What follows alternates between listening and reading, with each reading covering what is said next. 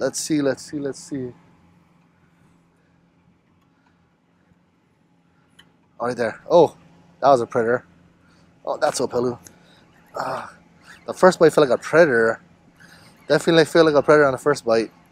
I don't know if this is Opelu either though. We'll see. It's kind of fighting weird. Not fighting how the Opelus fight. Oh no, just a full string. Oh, bring him up slowly. Full pull, full pull. Oh, I lost one at the surface. It's never a good thing. What is up, everybody? Welcome to another episode of Real Adventures Hawaii. If it's your first time here, welcome aboard. If you're coming back, welcome back aboard. Today's our Tackle Tip Tuesday. I'm going to show you a couple functions on your fish finder if you have a fish finder.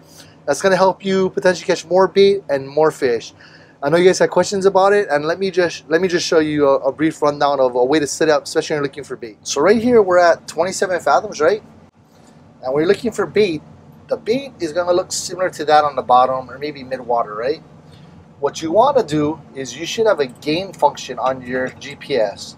And the best way to set the gain is you go all the way up where you get a loud noise. See how much noise I have on there? And I back it down slowly till the noise disappears, and it should just pick up the fish. So right about there for me is 72 to 70s for me. You back off the noise, you get a little noise, but you can still see the fish. There's probably fish down there, right over there. And that's the best way to set it up. When I'm trolling, I can't put my gain that high because it gets too much noise. And I bring it down a lot more to about 62. Everybody's going to be different, and you're just going to have to set up for what works best for you and your fish finder. I have a Garmin. This is a Garmin fish finder. Yours should be pretty similar if you have a Garmin.